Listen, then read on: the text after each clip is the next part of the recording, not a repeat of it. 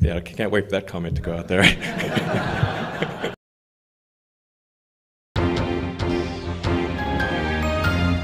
I'm buying Coca-Cola to put the cocaine back in. Elon Musk jokes he's planning on snapping up the Atlanta drinks giant to return to the original formula that had 3.5 milligrams of the drug in it. Elon enjoyed some back and forths with Twitter users amid his $44 billion takeover. It also had incredibly high levels of caffeine until shortages and price hikes forced the drinks giant to cut the levels by half. In my opinion, this is hilarious. The guy is trolling people and different companies. It is good to see that he is exposing something that maybe others didn't know about the drink giant. And maybe the food giant will fix their ice cream machines. Those are my thoughts. What are yours? Leave them in the comments below. Please share this video for education and awareness. For the Dum Dum News Channel, I'm Dum Dum.